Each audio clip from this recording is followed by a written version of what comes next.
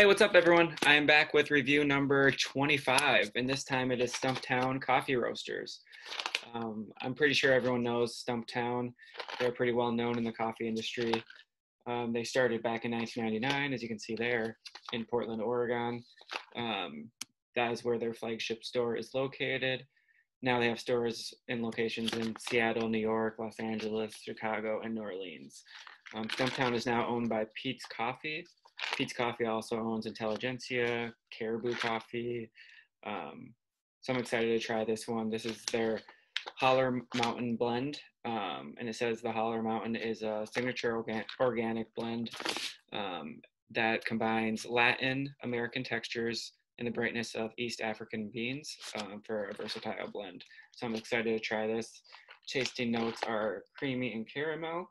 And you can pick this up for 16 bucks on their website for a 12 ounce.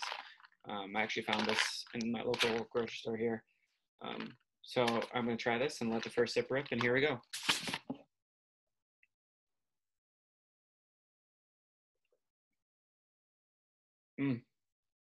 Wow. Yeah, that's really good. It tastes like chocolate, like pure chocolate.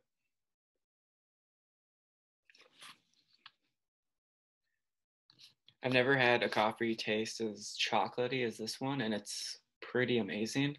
There are some bright bursts of citrus as well.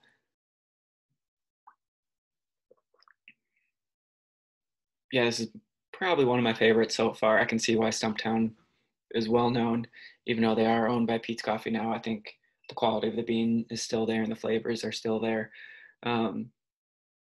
Does have some notes of caramel and the hazelnut, but I'm getting a lot of chocolate out of this. Here we go. I almost drank the whole cup already, so you know it's good. I'm gonna give this one 8.4 out of 10. Cheers. Happy drinking. See ya.